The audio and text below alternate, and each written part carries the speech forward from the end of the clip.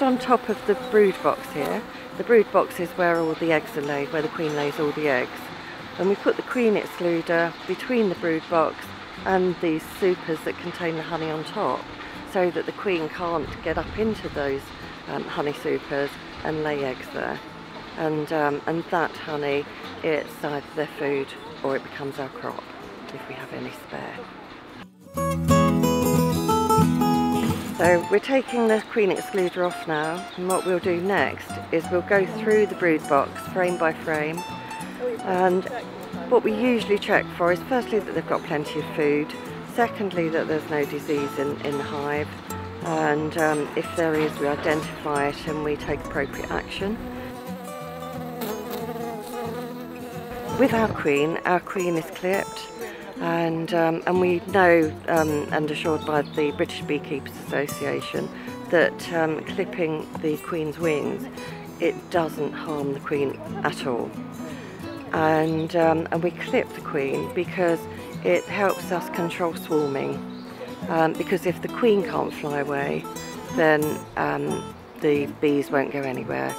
They might attempt to swarm, but if they suddenly look around and find that the queen's not there, they can't smell her pheromones, they go, okay, let's go back and find her, and they'll come back to the hive.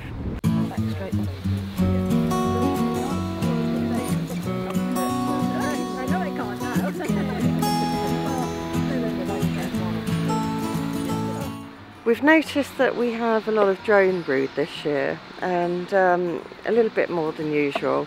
We don't have anything to worry about, we've got plenty of worker brood as well. And but yeah, the drones don't really do too much, you know, they're only here for one reason, and that's to mate with the queen.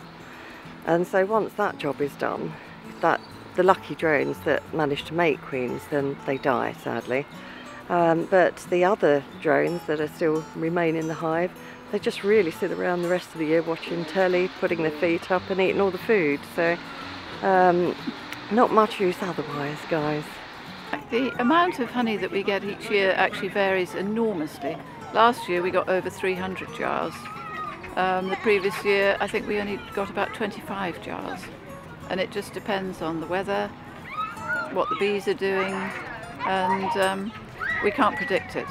And it's not just us, all beekeepers I think find the same.